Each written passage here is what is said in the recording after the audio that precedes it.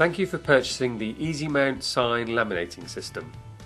This cold laminating machine is available in 1400 and 1600 widths. Please ensure your machine is level before operation.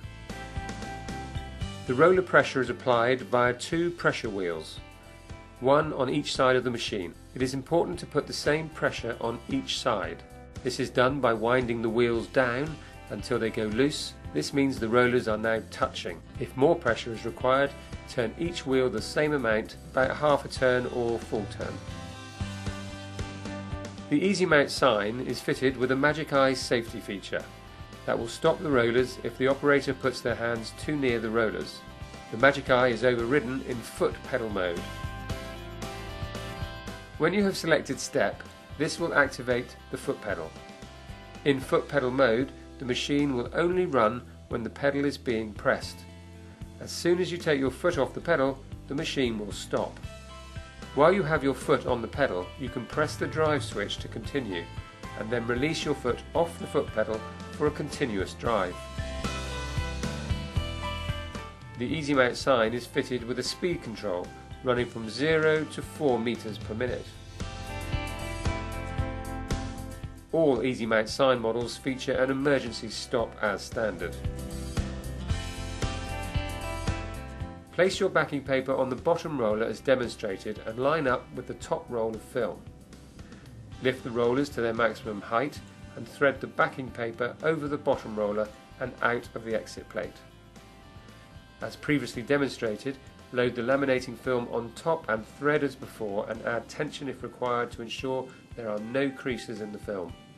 A print can then be sent through the machine that is narrower than the laminating film without adhesive sticking to the rollers, and a gap can be left between prints, and when the print is cut out, it will be laminated on the front and the backing paper will drop off the back of your print. For ease of use, lay some double-sided tape along the cardboard core and remove the release liner so that the cardboard tube is tacky. The film will load from the bottom of the roll on all standard wound films and will tack directly onto the double-sided tape. Lift the rollers to their maximum height, separate the laminating film from the release paper and lay onto the top roller. Feed your vinyl, which should be wider than your laminate, from the front through to the back of the machine, ensuring that the print is between the rollers and out into the exit plate. The rollers can now be lowered onto the paper or vinyl, then overlap your printed matter, press continuous and start laminating. Add tension to make the film taut over the roller. When laminating prints that are smaller than your prints, ensure you use a backing paper to stop the film sticking to the rollers. To load the film, make sure the mandrels are on the right way. The prongs should face into the machine. You can then slide the film onto the top mandrel at the back of the machine. The Easymount Sign is fitted with a release liner take-up mandrel located at the top of the machine in front of the film mandrel. Place an empty cardboard core onto the take-up mandrel and put back onto the machine, again ensuring the prongs face forward to the front of the machine. There are numerous ways to load the film onto the Easymount Sign.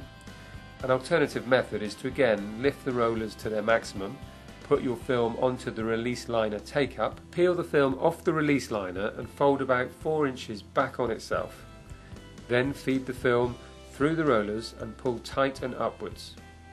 Then, using a bit of adhesive, tape the film to your roll of laminate. Check that the film is tight and smooth to the roller.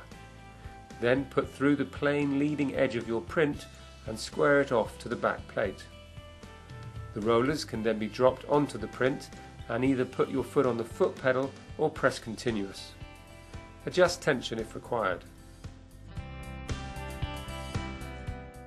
Remove laminating film from the machine. Peel back the first couple of inches of release paper from the print and apply to the board, working from the centre out by hand or squeegee. Then use the rollers of the machine to mount the print onto the board smoothly. Drop the rollers so that they grip the board, not crush it.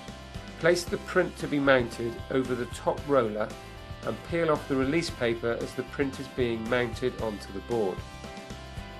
The print is then mounted to the board and ready for trimming. If you apply too much pressure to the rollers with the pressure wheels, the print going through the rollers will crease. To stop this happening, lift the rollers and adjust to the correct pressure, i.e. the wheels go loose.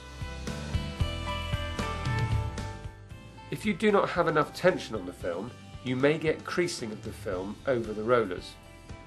By applying a little tension, this will smooth the film out.